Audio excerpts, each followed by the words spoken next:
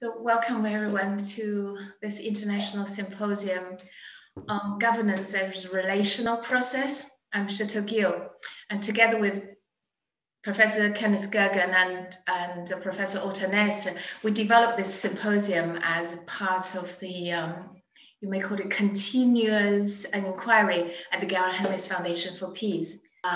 In collaboration with others like yourselves.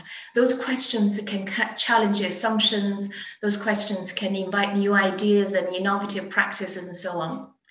So for an example, in the last 20 years, we started with questions about the aims of education, pillars necessary for educational transformation. And this inquiry led to us questioning really what constitutes human well-being.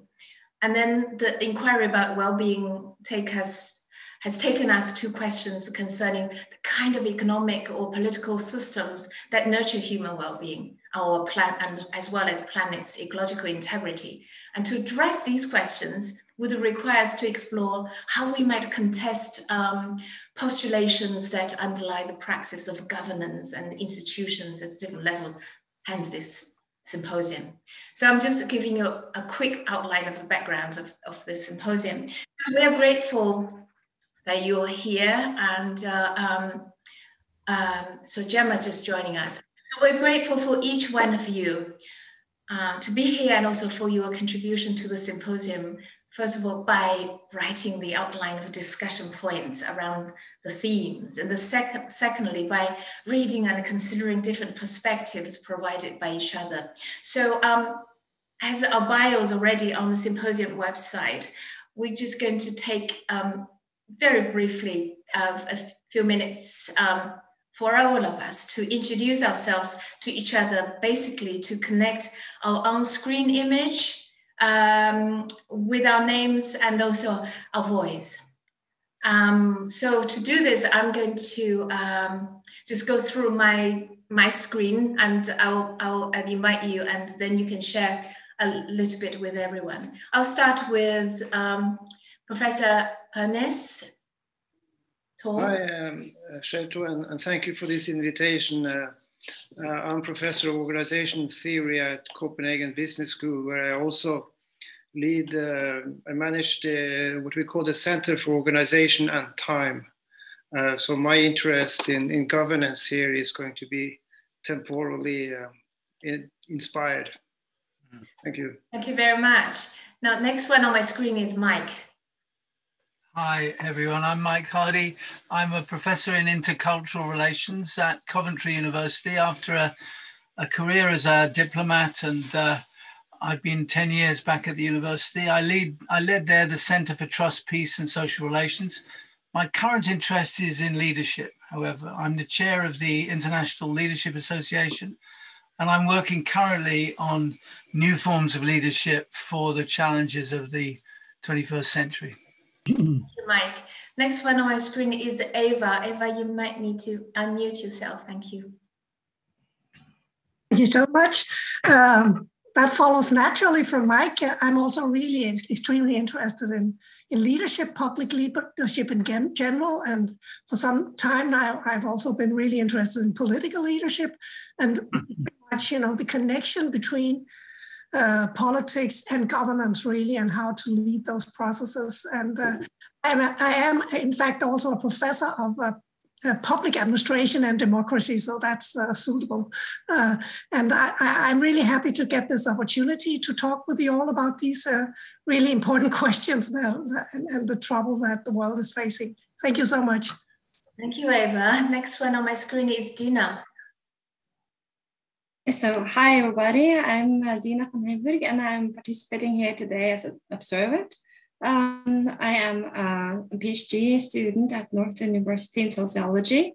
So my interests connect to social justice and inclusive participation in co-creation, and also specifically in relational welfare and relational approaches to governance. So thank you for this invitation to join.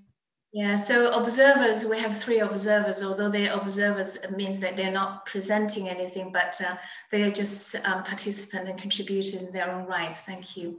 Next one is on my screen is Jakob, Professor Torfing. Okay, thank you. Hello to everybody. I'm a professor in politics and public governance at Roskilde University, and I'm also professor too at the Nord University, the same as Dina. And then I'm director of the Roskilde School of Governance. And there we have been holding on with studying network forms of governance for the last 20 years.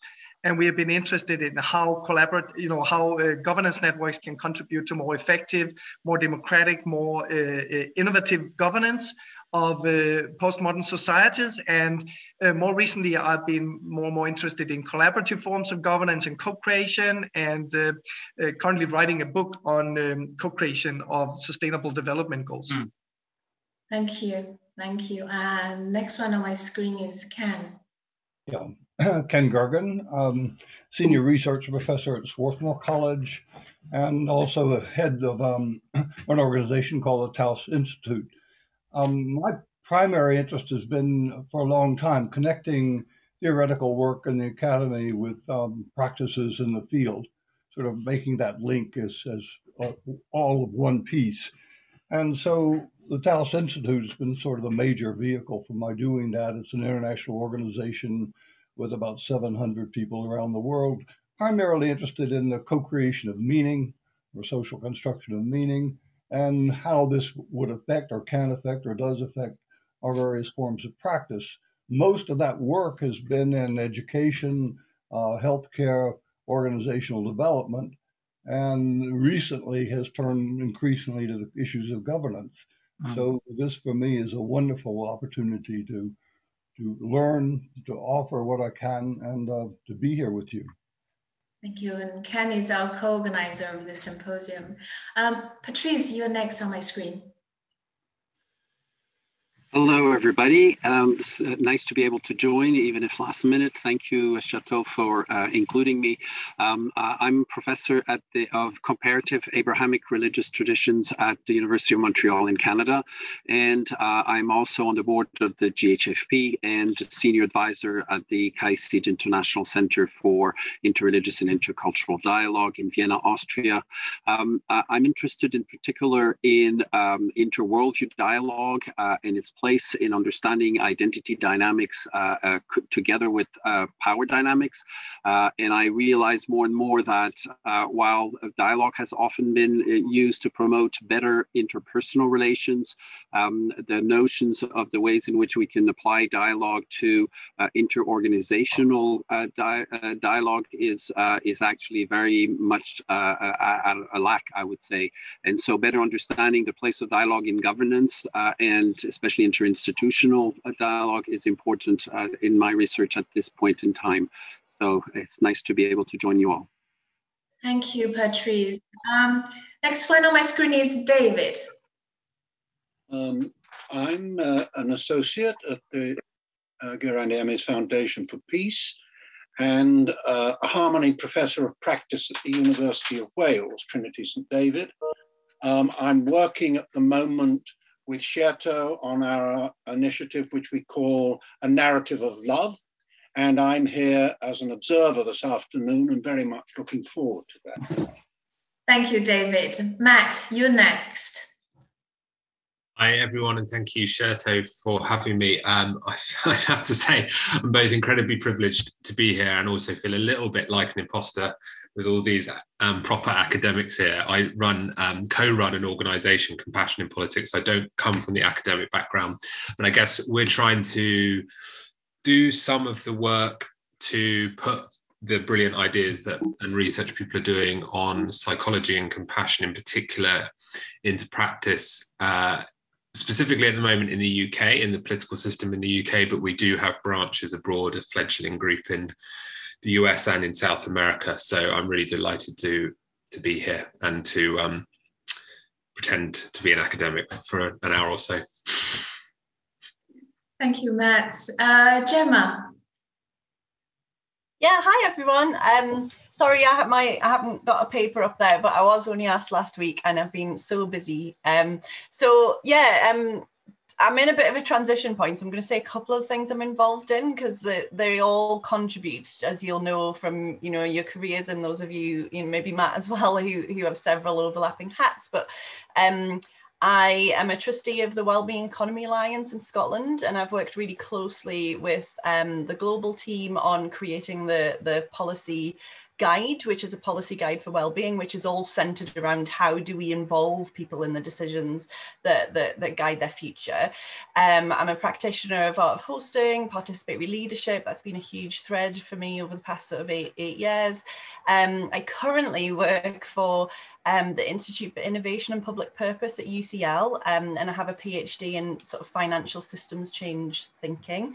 And I am starting a new job on the 1st of June as Director of Policy and Impact, of Policy and Insight for the Scottish National Investment Bank, which I also wrote the first report calling for the creation of the Scottish National Investment Bank. So I'm going to be stepping into a role where I'm actually going to have some measure of power/influence to try and bring a lot of this relational processes to this policy making sphere as well. So I was delighted to be asked to come along, and it's actually been a really timely prompt for me to think about these things. So I'm very much looking forward to hearing from all of you over the next couple of days. Thank you so much. And now we have Garrett.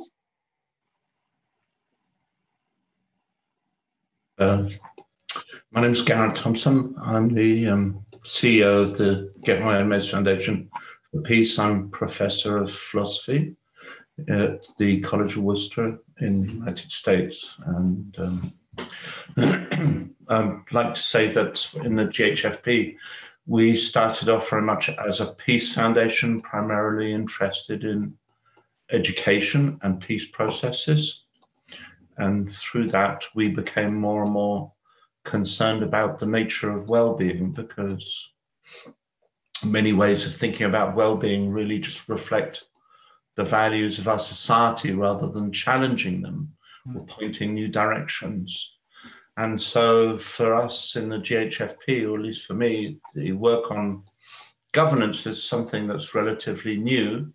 We're kind of interested in the relationship between governance and political economy. Thank you so much for coming. I'm really looking forward to the discussions. Thank you, Garrett. Ali?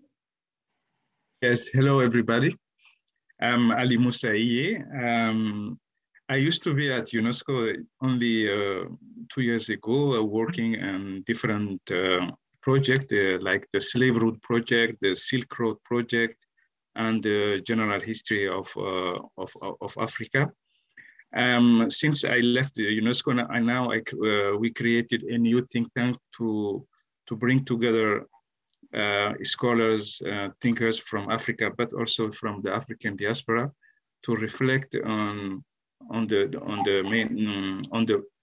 paradigm shift, if I say that, to reflect on how we can reconceptualize, revisit all the what we call the indigenous and endogenous knowledge of Africa and African diaspora, on specifically on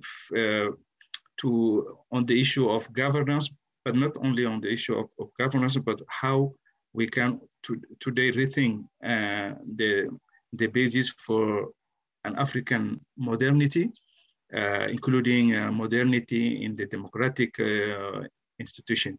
So that's why I'm very, very pleased to participate in our workshop here on the governance, because I think that kind of debate would also fit what we are doing.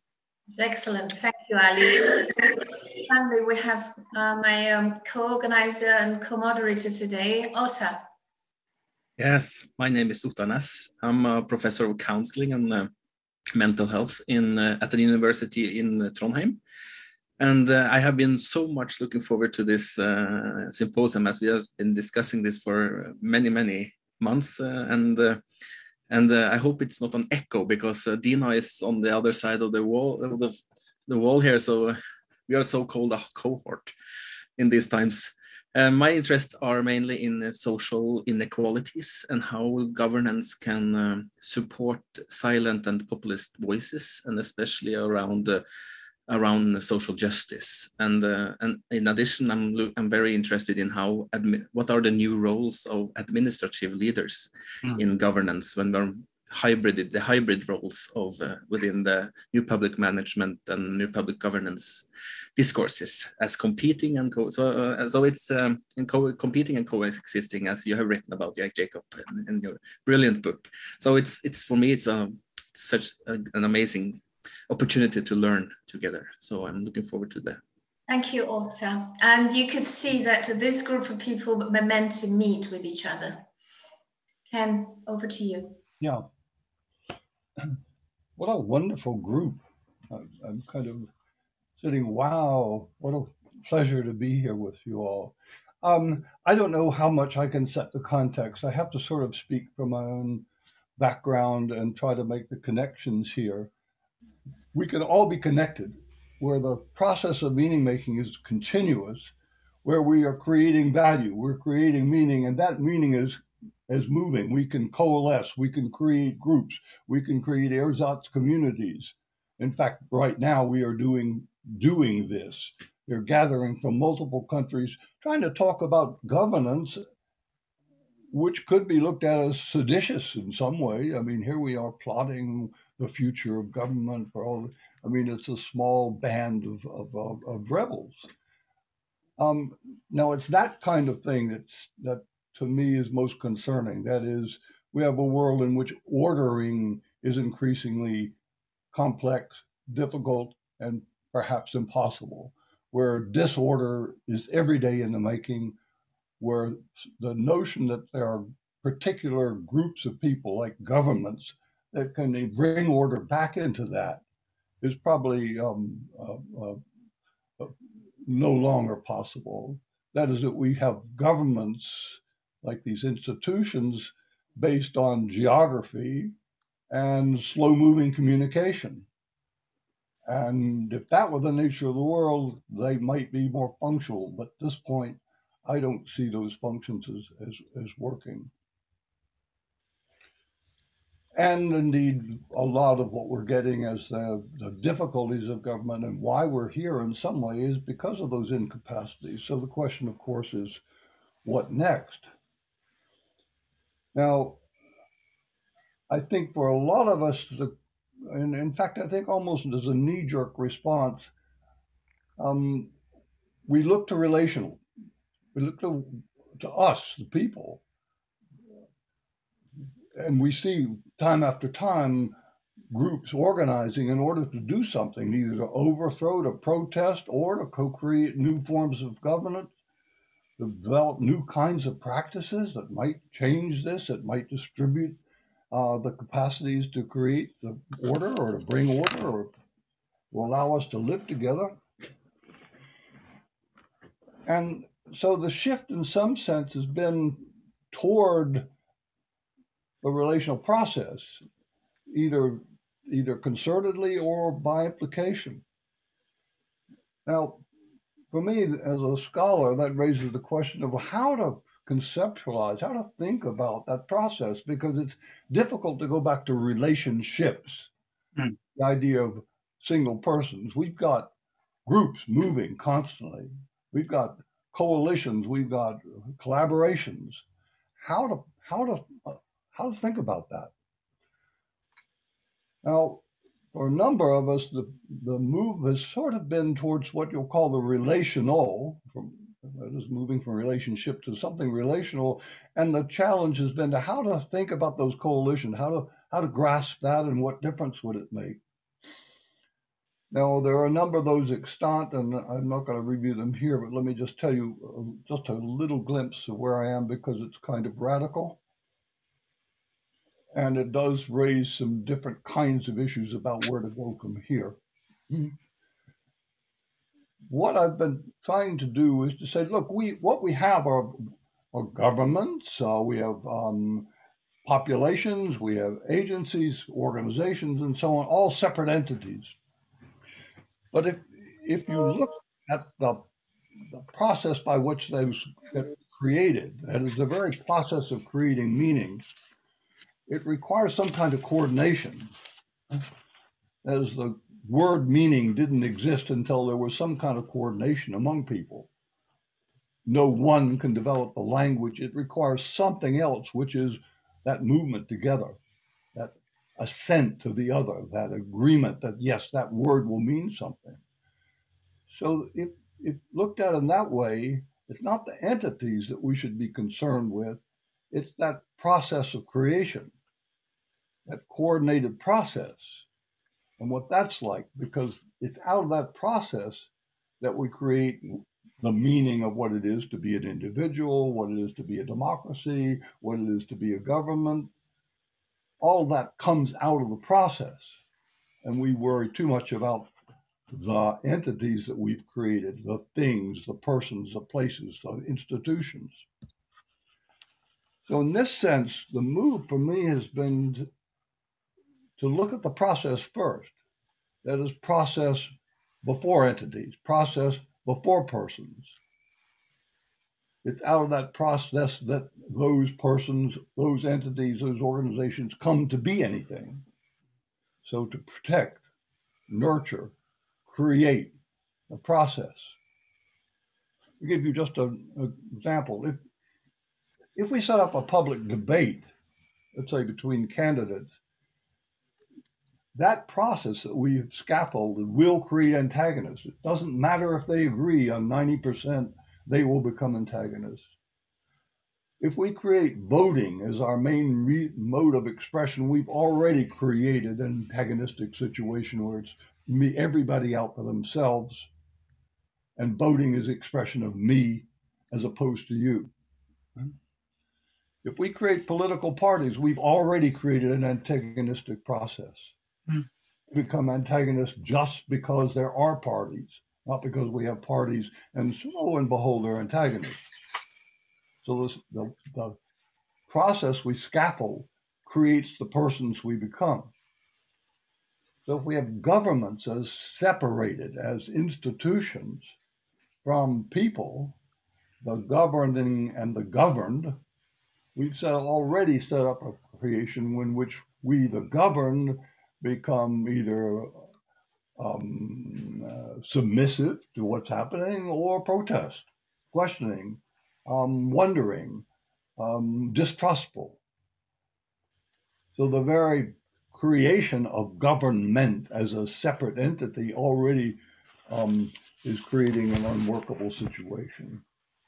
So then the question for me becomes really one of the future. What kinds of processes, what are we scaffolding? What could we create? What are we creating with these various movements? Can we break down those bifurcations from out of which we're suffering? What would that look like? It's not easy, because just bringing people together, as many of us are for, is bringing people together to dialogue, to co-create and so on. We don't know how to do that. You bring people in the United States together for a community meeting to discuss the future, it will be a shouting match within about 20 minutes. It's a disagreement, and everybody wants to hold their own position. So the process itself creates, indeed, the antagonisms. So what is it that we're building? What can we build? In terms of the future, everything depends on that. This capacity for world communication is going to break down any form of governance of the kind we have now. That somehow we've got that process of ordering has got to be something we're involved with every day. That the coordination of our coordinations is going to be something that's going to have to be part of everyday life for us. But that's in the long run. Anyway, that's some of my concerns. And again, this is a point of view. There will be others. I'm open, but I'm very curious, and I'm really anxious to see if we can indeed coordinate among ourselves. So thank you, Chair Tub. Thank you so much, Ken, for starting up with a very provocative question about the nature of the governance and what is a governance.